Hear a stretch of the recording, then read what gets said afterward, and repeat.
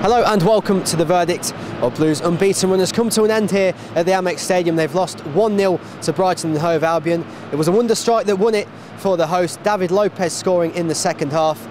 Blues came back strongly though and should have perhaps found an equaliser in stoppage time, but it wasn't to be and the host held out for a 1-0 win. Alongside me in the commentary box this afternoon was Paul Tait.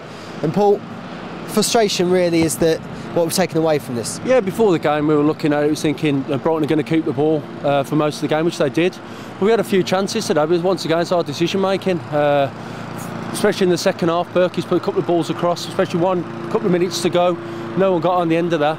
But overall, I think Brighton just shaded it. You know, had a few chances in the first half, some fantastic saves by Darren Randolph. I think Lualua for them was a difference today. And the goal they scored was a worldie, wasn't it? His face, it was a fantastic finish. And it was a makeshift back four, and the height of the back four we spoke about pre-match, but they did very well under the circumstances. They were brilliant.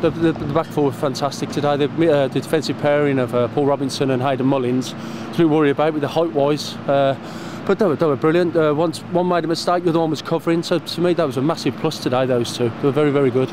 And we saw the introduction of Reece Brown, who looked very composed on the ball. It was fantastic when he come on. Wanted the ball all the time. When he got the ball under pressure, didn't panic. Showed some great little touches, and has got a bright future, he has.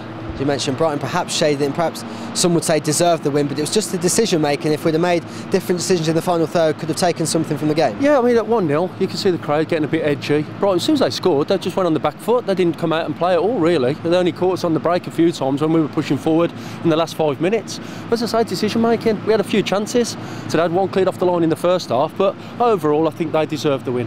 And another thing that we spoke about, not just the decision making, was the quality of ball into the box. When you've got Zigic in there, we didn't really give him anything to attack. Not today. Of late, our away performances have been very good, quality of ball into the box.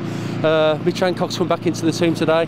First half, a few great balls in the box. Second half, didn't get much of the ball. Everything was coming down the right, but we need better balls into him for him to score, Ziggy.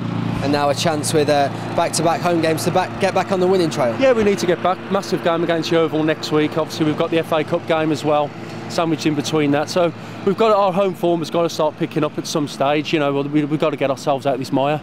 Well, thanks for joining us this afternoon, Paul. Well, it wasn't to be for Blues, who couldn't find an equaliser in the last stages, but we'll be back on Tuesday night when Bristol Rovers visit in the FA Cup.